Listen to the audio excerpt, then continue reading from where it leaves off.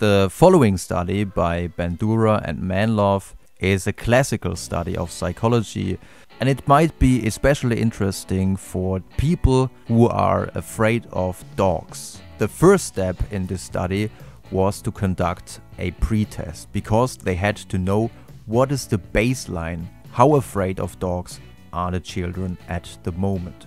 And therefore all children were individually taken into a room in which a Cocker Spaniel was waiting for them in a playpen.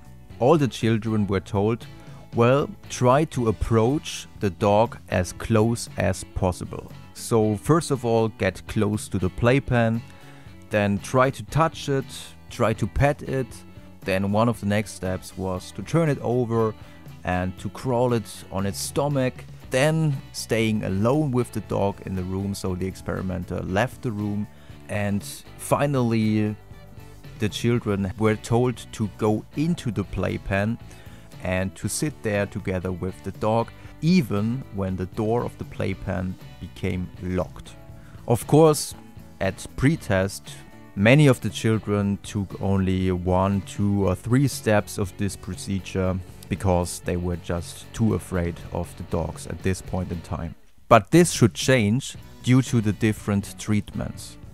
All the children were shown different films.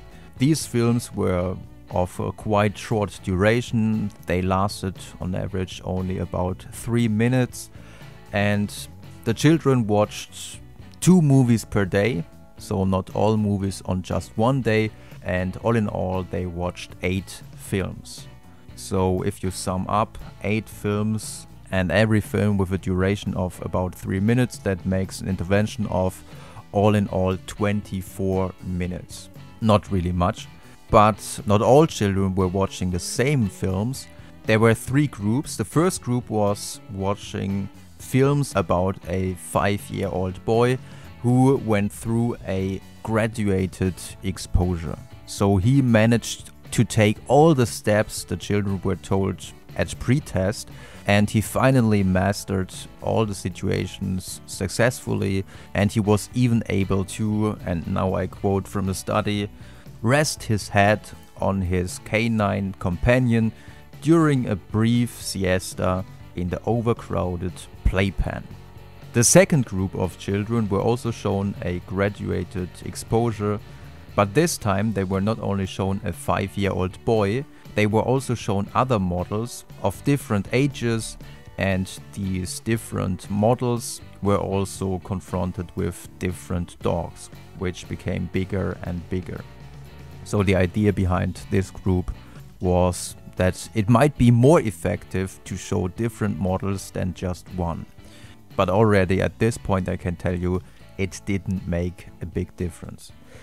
The third group was the control group. In this group the children were also shown 8 films of the same duration, but this time it were just Disney films, so no graduated exposure or anything like that. So all the children had to take exactly the same test as in the beginning. They were again confronted with the Cocker Spaniel, and it was rated how brave they behaved in this situation. It turned out that both vicarious learning groups who had observed a successful graduated exposure approached the Cocker Spaniel much closer.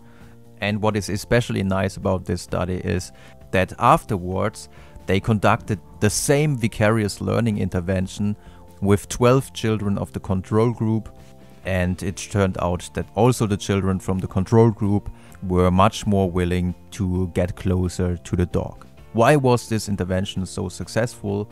Well, one important aspect is the age of the model. So if the children had observed adults who approached the Cocker Spaniel crawl its stomach, this surely wouldn't have been that impressive. But if you see someone who's quite similar to yourself, the same age, maybe the same gender, or maybe even a little bit younger than yourself, then you come to think, well, if he can do it, or if she can do it, I can do it as well.